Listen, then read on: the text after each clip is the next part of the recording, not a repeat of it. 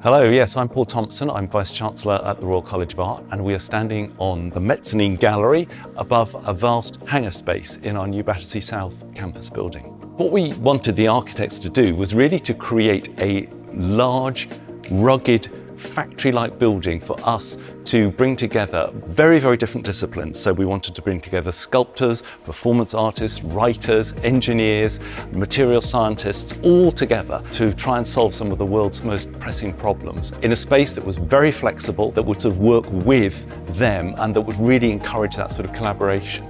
My name is John O'Mara. I'm the project director for Herzog de Meuron. Essentially what we wanted to do was present a series of very flexible, brightly lit, naturally ventilated spaces that could be reconfigured to different programs and activities so that there was a multitude of uses that could be applied to the building. All of the power drops down from the ceiling, all of the servicing is exposed, it's naturally ventilated. We don't want people to feel that they have to drill into the floor or take an angle grinder to it, but if they do, they won't hit an electric cable or they won't hit water.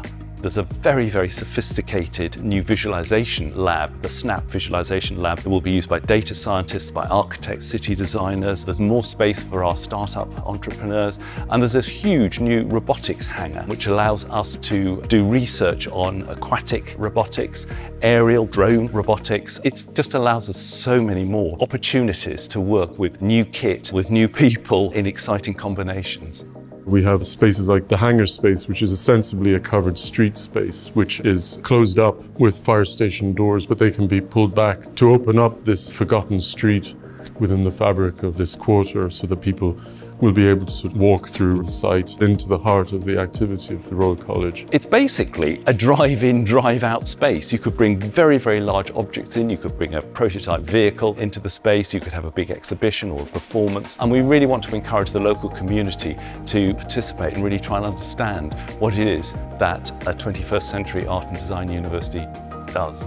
I really hope that we will see open, collaborative teams working in very, very varied fields across the board, whether it's climate science or city design or autonomous vehicles and transportation systems. And we'll be able to point to their achievements and be able to say, gosh, they would never have been able to have done that if it had not been for the faculty, the fellow students, and of course the amazing labs and studio spaces that they had here at the RCA in Battersea.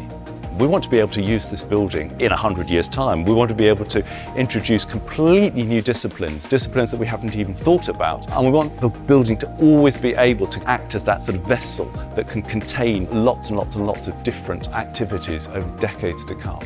What they do here is amazing, and really it's a container for that work and that creativity to thrive and to prosper.